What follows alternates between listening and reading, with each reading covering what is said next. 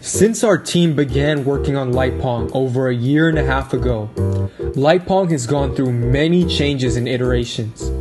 Many that are completely unknown to the general public, especially since the Light Pong you see in our Kickstarter video is not at all what the real Light Pong looks like.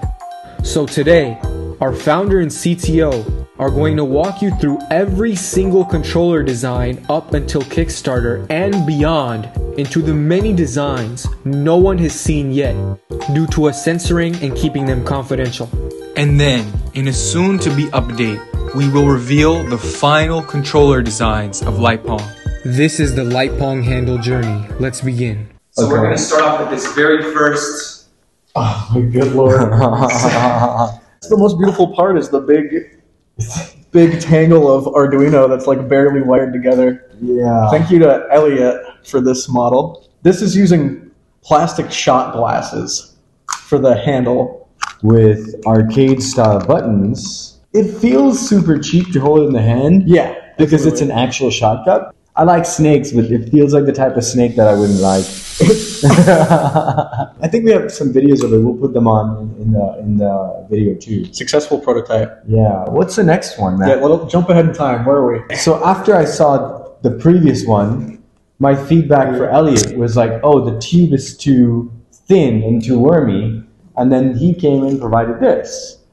So this was like the next iteration, and this one is the same buttons, but this time everything is built into the tube itself. So this is where did this come from? This is silicone tubing used for not air conditioners, but to use in like kitchens and stuff like that. Yeah. These handles now are 3D printed.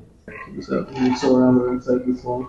It's got a speaker in it as well. Arduino box where like everybody on their social media was calling it out like, it's not actually just in the tube, there's that box on the side. We're hiding the box. We're hiding the box, Okay, so this is kind of a big jump. Its neck is broken.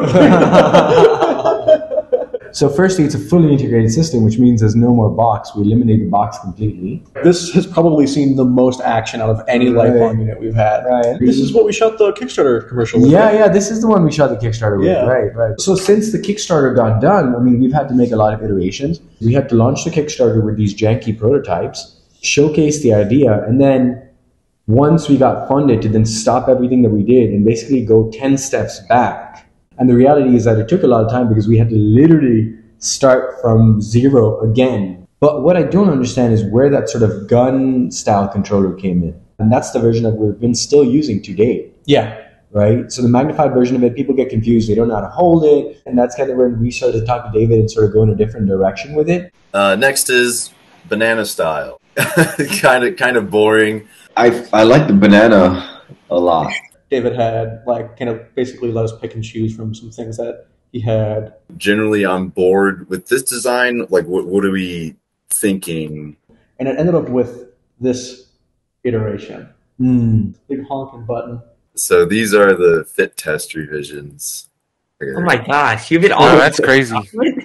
The weird thing is like how hard actually designing something like this is. I thought, oh, it's just a handle. I'm sure there's whole divisions dedicated to just this part. Right. At some point, we decided, let's go longer. But honestly, in a weird way, I do remember being like, I'm okay with this. Yeah. I can go ahead with it. And we still made at least 20 more iterations since this point. I wasn't happy.